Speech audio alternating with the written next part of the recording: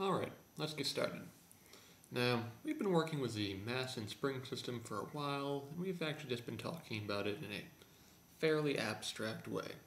So, I just want to try and give a couple of really basic plug and chug exercises in this video, just to really enforce what we've been doing. So let's do some examples. So, first example, we have our ever so famous mass and spring system. Now, the spring has a stiffness K and the block has a mass M. Now let's say that in this particular case the mass of the block is 4 kilograms and the stiffness of the spring is 16 newtons per meter. Now what we want to try and do in this video is try and figure out what x is as a function of time for the given initial conditions of an initial displacement of 5 meters and an initial velocity of 0.5 meters per second.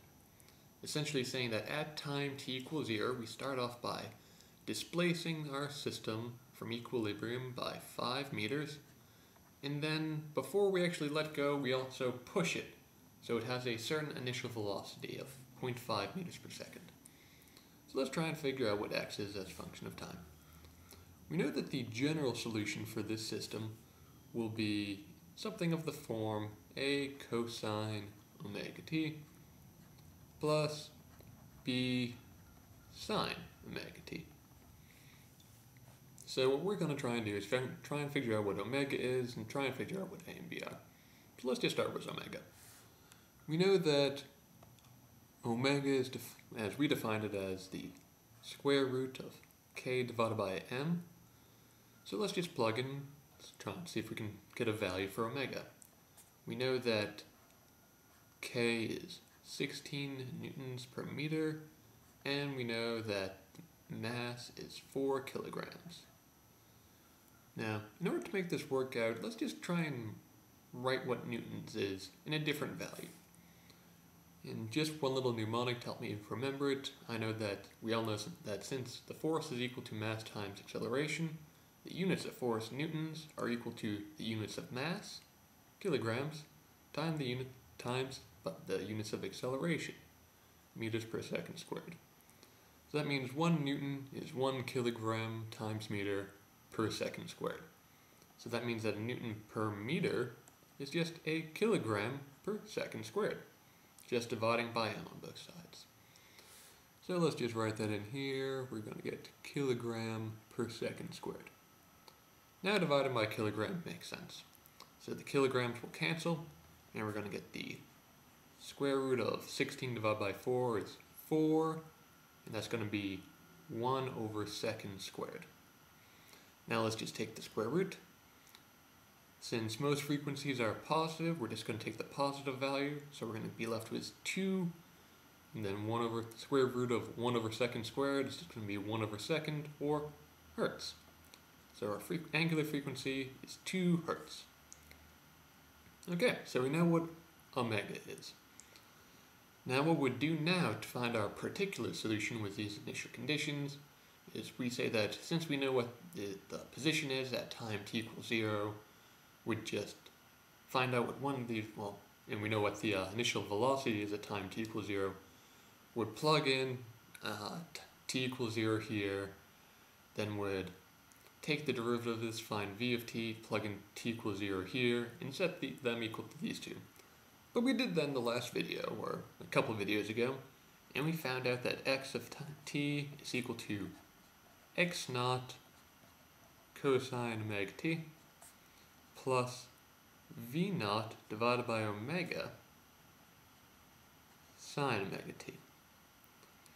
So we know what x naught is, we know what v naught is, and we know what omega is. So let's just plug them all in. So we get that x as a function of time is 5 meters times cosine of omega times t, which is just 2t, plus v naught is 0.5 meters per second, and we're dividing that by 2 hertz, or 2 1 over seconds.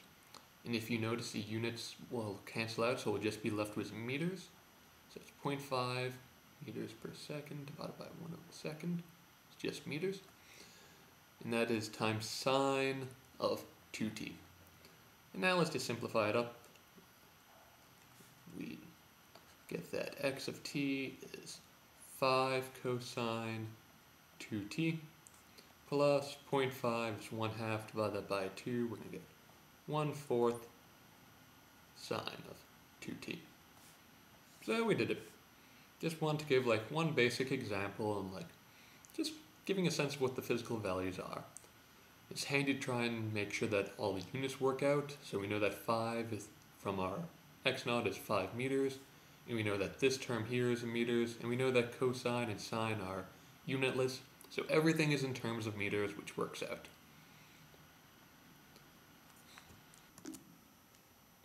Okay, so that was fairly easy. So let's do a slightly different problem. Oops, ran out of space. Let's just go up here.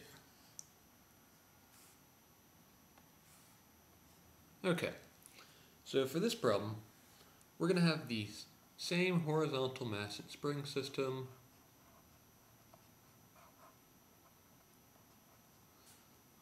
I'm going to say that the mass in this case is, let's say, 0.5 kilograms. But I'm not going to tell you what K is. We don't know what the stiffness of the spring actually is. And let's say that our initial conditions are we're going to start off by displacing it 5 meters again. But we're not going to give it an initial velocity. We're just going to displace it and let go. So V naught is 0 meters per second. Now, let's just say that we actually do it out, and we notice that while it's moving, we notice that it goes 20 cycles of oscillation in 80 seconds.